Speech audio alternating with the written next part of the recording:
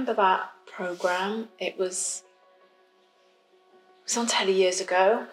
It was called Fat Girls and Feeders.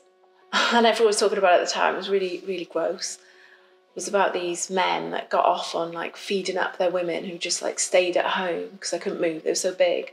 And they'd go off to McDonald's and just get all this junk food and feed them up and really get off on it.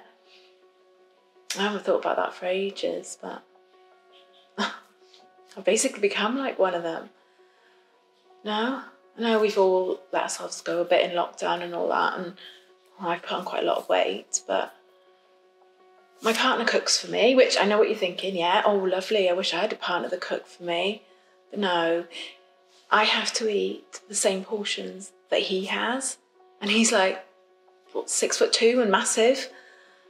So obviously I'm going to put on weight, and, you know, I leave some of it, but then he sort of puts the guilt on, and he's saying, you know, there's people starving in the world, so, yeah, I have put on weight, yeah.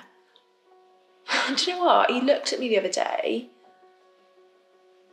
and he just had this smug look on his face, and he said, you've put on weight. And I thought, well, yeah, I know I have, yeah, and, you know, I know my clothes aren't fitting properly, I know I've put on weight, but he took pleasure in it. And, oh, and the irony is, you've never seen him before. No. Well, he's fucking, oh, sorry for swearing, he's massive. I'm not talking, like, big, like, I know I've got a bit of weight on me now, but he is, like 30 stone big, you know? You can't see the irony, you know? I just felt like saying, you know, have you looked in the mirror lately? And I think you'd need to be quite honest. But yeah, lockdown hasn't been great. It's been pretty grim in the house. I've always known he's a bit of a slob, and, you know, people are saying to me, yeah, you knew he was like that anyway. Well, yeah, I did, but I haven't been locked down with him. It's literally been like stuck in with Jabba the Hutt. I mean, it's just so gross, frankly. The toilet seats, they've all broken because he's so big.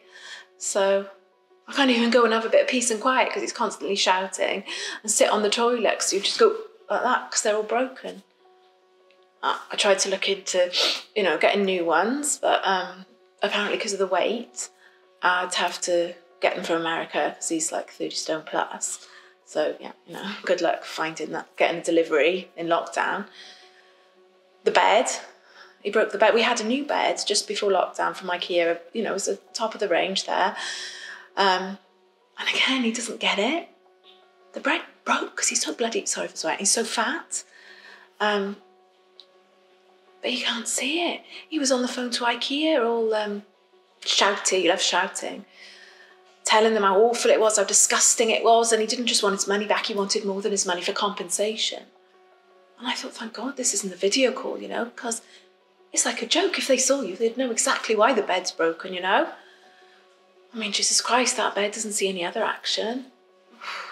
Well, he'd like it to. He said to me, yeah, you know, you're not a proper wife and all this. But honestly, it does make me feel a bit sick. All those, like, rows of fat, sweat. I don't think I'd even be able to find his little wiener under all that, honestly. But yeah, broke the bed. I mean, I've got friends that have orgies. Probably 6 of them on the bed, don't break the bed. Yeah. And it's just so gross. So I've been trying to get out of the house, get away from these arguments, you know? And to be honest, I know a lot of people in lockdown, I don't know if you've got a dog, but been going on the walks. The one walk we were allowed at first, you know? That's been my one little bit of bliss, my one little escape from this place. I love my dog so much. I don't know, like, that's not love that I have for my partner. That love from that dog, the way he looks at me, you know? And I'm home to him on the walks, and I think he's the only person that listens to me, you know? He looks up at me with his little beautiful little face. Anyway, so we'd come back from this walk. I was all calm, and I just walked in, and he was lying there like a big fat slug on the couch, you know? Plates built up. I don't know how many meals he'd had. I'd been out for a couple of hours, but I mean, plates, sweet wrappers thrown on the floor like a little baby, can't even get up and put them in the bin. And a stink of shit, sorry for swearing, because I've asked him, and I know he eats a lot and it's coming out of him, it's gross in itself, But I've told him, just shut the downstairs bathroom door if you go to the toilet, you know, and leave the light on because it's got the extractor. But no, the whole house was stinking and he wasn't even getting out to clear himself. So I did shout at him. I shouldn't have shouted at him, whatever. But I was so cross with this mess he'd left, you know. But of course you can't shout at him because of his nerves, because of his anxiety. Oh, you tipped me over the edge. You just came in and started shouting at me for no reason. And oh, he's always going to kill himself because of what I've done something to make him kill himself. Oh, I've just told him to not live like a baby and put your bloody rubbish, in the bin, you know? Sorry, I'm getting upset now, but so yeah, I just said that to him. And that apparently, he got up because he was so upset and he disappeared. We were worried sick. I was on the phone to his mum. She was worried because he's been saying, you know, he's going to kill himself. So anyway, I eventually drove round, found him sitting on the park bench, eating, of course. He'd just been to the shop. He was sitting there on his Facebook. I could see it glowing in the dark. He was Facebook and eating. He looked fine. Well, anyway, when he came back, of course, he said, I tipped him over the edge and he'd gone to the dual carriageway and walked down he was going to kill himself down the dual carriageway. I mean, I don't think anyone does that, you know, to people, I don't know, but I mean, it's like walking into the sea or something. It's so dramatic. I don't believe he'd do that, you know. Jesus Christ, the size on him. I mean, if he did walk, I don't think anything would miss him. But yeah, it's all my fault. I just can't live like this. It's just miserable.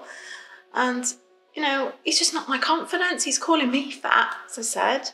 I used to get compliments and I knew he didn't like that, you see. The other day I went to the shop. I heard the little kids say, look at that fat cow or something. About me, I think. People used to tell me I was pretty, you know. So I try and avoid him in the house. In the evenings I've been just watching TV, you know, and having a glass of wine. I think we all enjoyed that in COVID, just a glass of wine to relax after the stress of him, quite frankly. And you know, the other night I was watching this drama and I had a bit of a sort of epiphany moment because there was a character on the telly and I could see that's exactly like he's doing to me. But I was watching this and I was cross with her. I was almost shouting at the telly, you know, get out of this, don't take that. And he actually did exactly what he's done to me, her husband, innit?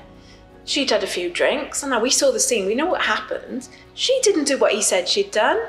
We saw that, but he made her believe it, and she started to question and do it, and that's exactly what I did the other night. I'd had my one glass of wine, and he said to me, no, you know what you like after a glass. You started that, you were going at me, you were doing this. Now look, I can get a bit feisty after a glass of wine, so I started to question myself, but I honestly don't think, you know, I'm not doing all these things that he's saying I'm doing. And I had this moment when I was watching that and I thought, you know what, I'm not just going to shout at that woman, that's me, and I could actually get out of this. And I had a moment of clarity. And then suddenly there's this great crash. I couldn't see. There was just dust everywhere, the ceiling had come down. And there he was, just lying there with a noose around his neck. I didn't really know what was happening at first, you know? And then when the dust had settled, I looked down and I saw that he'd landed on my dog.